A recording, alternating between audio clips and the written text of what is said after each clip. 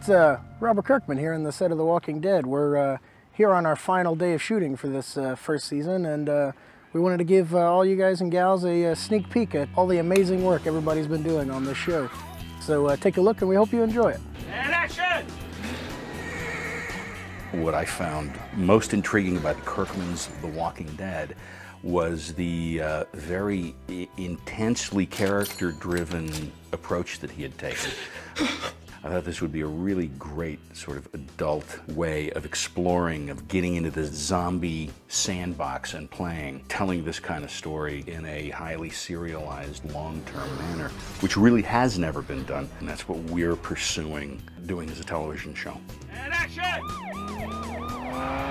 I have to say, when I watched the pilot, the first thing that hit me was just how powerful it was dramatically, how entertaining, and how illuminating about the human spirit it was.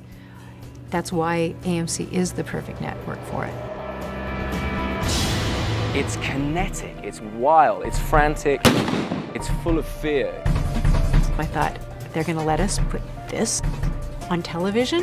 So I think it's two cameras, one shoulder, one on the deck. The thing that I'm enjoying about what Frank and Robert and AMC are doing with these episodes is they all have their own rhythm and tone, and they're different, but the same. This is Officer Shane Walsh broadcasting to person unknown. Please respond.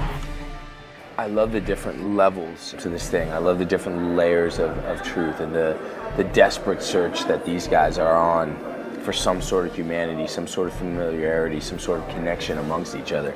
And then literally seconds later, you know, that moment is just split over the head with a freaking sledgehammer.